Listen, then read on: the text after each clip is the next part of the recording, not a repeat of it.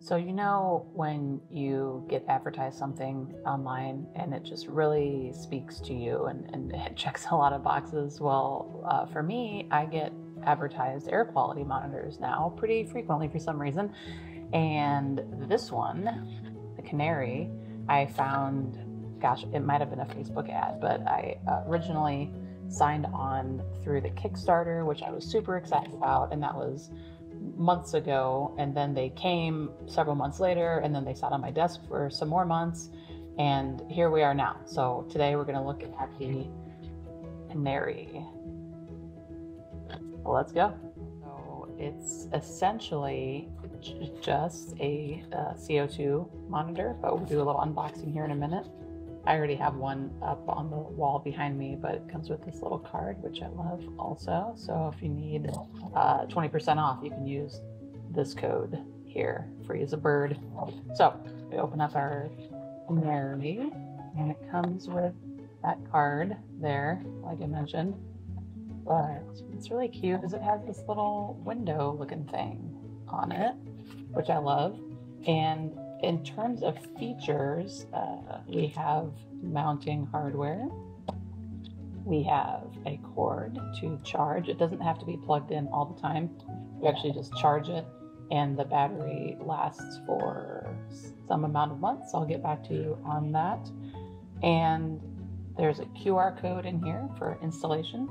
So essentially, you pop out your little Canairi and mount it on the back after you charge it up. The charging port is actually here on the bottom. It's a USB-C, so you could leave it plugged in all the time if you didn't want to have to take it off the wall and charge it, but I think it takes away from kind of the nice design aesthetic.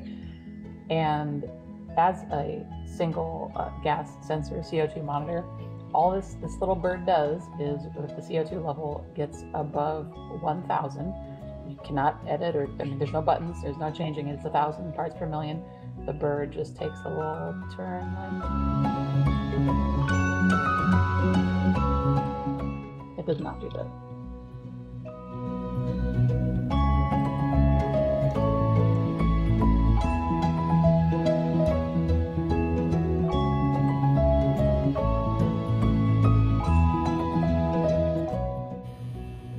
There it goes.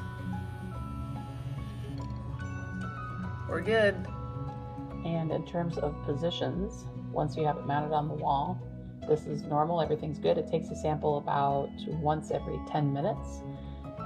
This position means low battery and that you need to charge your Canairi.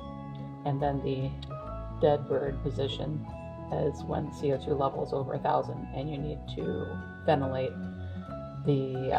Ideally, the manufacturer talks about opening windows, so this is really more of a residential device than a commercial device, though it is cute to have here at the office. I will put the other one at my house. And battery life, so should go about 6 months before needing to charge. There's a tiny LED indicator on the back, and that just shows charging status. If it's green, it's charged. If it's red, it's charging. All right, and that's it. So hopefully this was a new record in shortness for my hair quality monitoring review videos. It's got a cute design, it's got a great concept and a fun name, and it measures CO2. So Canairi. I feel like there should be a tagline associated with that.